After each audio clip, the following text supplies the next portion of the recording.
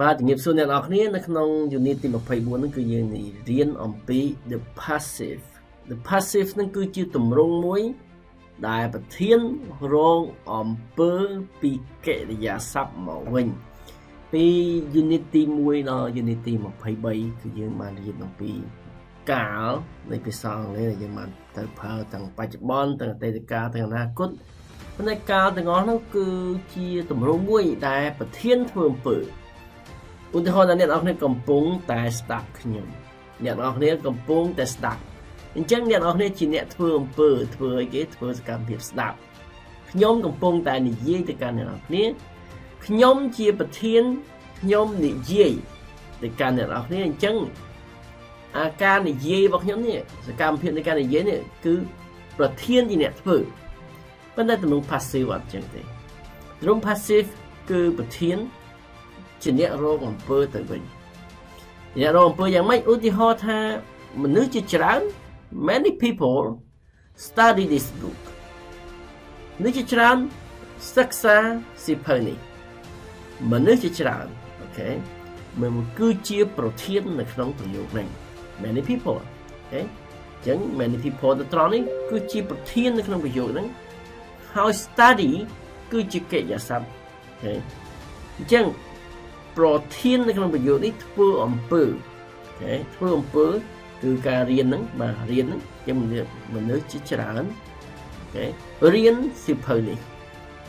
ការរៀននេះគឺជាសកម្មភាពដែលត្រូវបានធ្វើដោយមនុស្សជាច្រើនអញ្ចឹងគេថាយើងប្រធានធ្វើអំពើទម្រង់បែបនេះយើងហៅថា active voice អូខេ active voice អូខេគឺប្រធានអ្នកធ្វើអំពើប៉ុន្តែប្រសិនបើយើងយកកម្មបទ this book យកមកដាក់ធ្វើជាប្រធានអូខេយកមកដាក់ធ្វើជាប្រធានឥឡូវប្រធាននេះ this book សៀវភៅនេះមិនមែនរៀនទេសៀវភៅត្រូវបានរៀនអូខេត្រូវបានរៀនប្រធាននេះរងអំពើបកមកវិញអូខេអញ្ចឹងសៀវភៅនេះគឺជាប្រធានត្រូវបានរៀនអញ្ចឹងសកម្មភាពនេះគឺមិនមែនទៅជាធ្វើសកម្មភាពហ្នឹងហៅថារបត់កម្មងារហ្នឹងបាទប្រយោគបែបជារបត់កម្មគឺថាកិរិយាសព្ទនេះធ្វើអំពើមកលើបកមកលើប្រធានវិញអញ្ចឹងសៀវភៅនេះត្រូវបានរៀនដោយមនុស្សជាច្រើន This book is studied by many people អញ្ចឹងនៅពេលដែលយើងនិយាយនៅក្នុងទម្រង់អូខេប្រធានរងអំពើរបស់កិរិយាសព្ទមកវិញយើងហៅវាថា passive អូខេជាទម្រង់ passive មានពាក្យ voice នៅកន្ទុយនេះណាទម្រង់ passive voice ចំណែកកិរិយាសព្ទដែលយើងប្រើវាហៅថា passive verb អូខេ passive verb កិរិយាសព្ទដែលវាជាទម្រង់ passive អូខេជាងអ្នកនរគ្នាមកមើលឧទាហរណ៍បន្ថែមពីការប្រើទម្រង់ passive នឹងទាំងអស់គ្នា criminals យើងស្គាល់ពាក្យ criminals មានន័យថាក្រិតករជនក្រិត are arrested every day and in this town ពេលដែលឧក្រិដ្ឋជនក្រិតណាជនក្រិតគេមិនគឺត្រូវបានគេចាប់អូខេមិនមែនជនក្រិតទៅចាប់គេជនក្រិតត្រូវបានគេចាប់ត្រូវបានប៉ូលីសចាប់អញ្ចឹង so criminals are arrested រាល់ថ្ងៃនៅក្នុងក្រុងនេះ So criminals are arrested every day in this town ប្រធាននេះមិនបានធ្វើអំពើទេប្រធានហ្នឹងមិនប្រធានហ្នឹងរងអំពើអូខេនេះរងអំពើរបស់គេសាប់ arrested នេះអូខេអញ្ចឹង criminal are arrested ត្រូវបានចាប់តែជារៀងរាល់ថ្ងៃនៅក្នុងក្រុងនេះ are the posters printed on quality paper ជាទម្រង់សំណួរតែជាទម្រង់សំណួរយើងដាក់ to be នៅពីមុខនេះវិញអូខេនេះខ្ញុំនឹងបកស្រាយដល់អ្នកនរគ្នាថាតើទម្រង់របស់ការប្រើ passive voice យ៉ាងដូចនេះឥឡូវអ្នកនរគ្នាសង្កេតមើលសិនដែរបាទនៅក្នុងទម្រង់ស្របវាយ៉ាងម៉េចនៅក្នុងទម្រង់ស្របគឺយើងប្រើកិរិយាសព្ទ to be មិនចឹង